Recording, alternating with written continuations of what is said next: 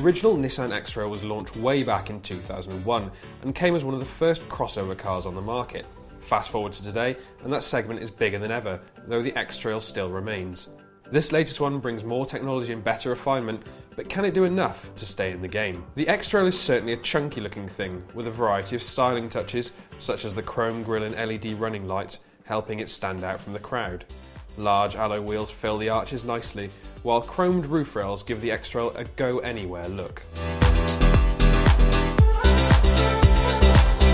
There are just 3 engines to choose from: a 1.6 litre petrol, 1.6 litre diesel and a larger 2 litre diesel.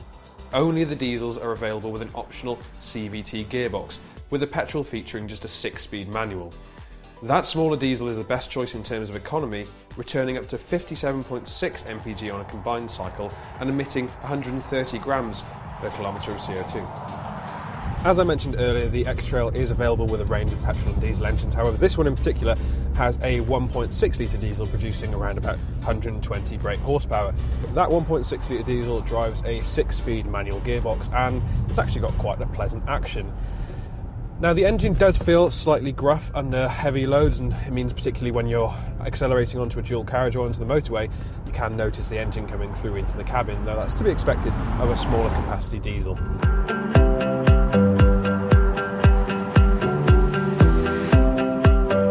Now, of course, any crossover that claims to have off-road capability you usually take with a pinch of salt. However, this X-Trail does actually come with proper 4-wheel drive. Now, it's switchable, so you can run it in 2-wheel drive, or you can run it in actual 4-wheel drive for when things are getting a little bit slippy.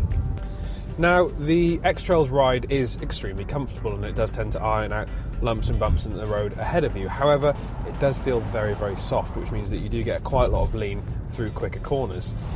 However, the steering feels pleasant enough. It's quite light, which may put some people off when you're driving at higher speeds, but around town this makes it really, really easy to drive. The interior of the X-Trail is a generally spacious place to be. The seats are wide and comfortable, and it feels like somewhere you could spend a good deal of time. There are a couple of negatives, however. These buttons, for instance, don't feel that good, while the infotainment system doesn't operate even half as good as competitor options. That said, the main dials are clear and easy to read, which does help improve things.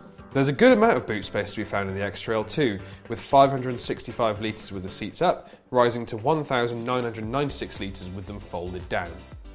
The Nissan X-Trail brings a number of positives to the table. It's smartly designed, well spec'd inside, and is available with an economical range of engines. However, its interior feels outdated compared to current rivals, and this does bring the car's appeal down. That said, it still remains capable, and with prices starting at just under £24,000, it's relatively good value for money.